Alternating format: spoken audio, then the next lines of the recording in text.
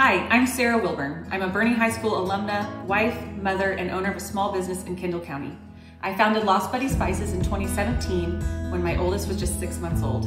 Lost Buddy Spices is a family-owned company specializing in handcrafted, small batch spices designed to enhance the flavor of the food you already love.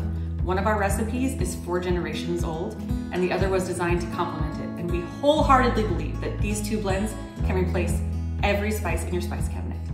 We moved back to Kendall County in 2020 because even in times of uncertainty, we knew that living in Kendall County would open doors for us both personally and professionally.